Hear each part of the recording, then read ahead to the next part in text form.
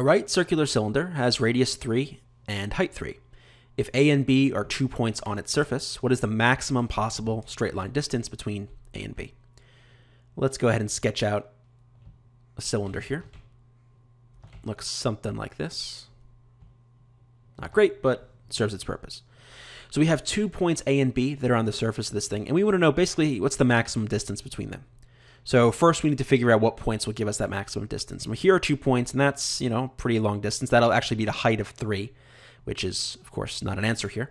So is there something else? Well, notice if I pick this point over here, and I pick this point over here, and I connect them, that's going to be my longest straight line distance in this cylinder. Now, how do I find that distance? Well, I know that the radius is 3, so it means the diameter of the circle is 6. And I know the height of the circle is 3. Height of this, cylinder is 3.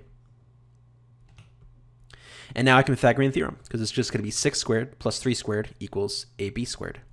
So 6 squared plus 3 squared is AB squared. And let's go ahead and calculate this. So it's going to be 36 plus 9, which is 45.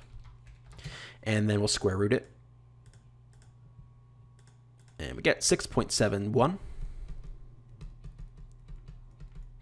And unfortunately, none of our answers are in terms of that. So we can either plug these into the calculator. We know it's not 6.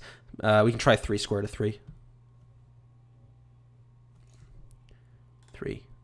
So we can plug them into the calculator, see which one matches. Not quite. How about 3 squared of 5? 3 squared of 6, actually. Let's try that. Not quite. So 3 squared of 5 it is.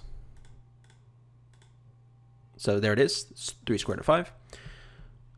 So we can manage it that way, or we could have done it by hand originally. So we got AB squared equals 45, which means AB is the square root of 45, and the square root of 45 is the same thing as the square root of 9 times 5. This 9, square root of 9 is 3, so that comes out as a 3, and we've got the square root of 5 left. So you could do it that way as well.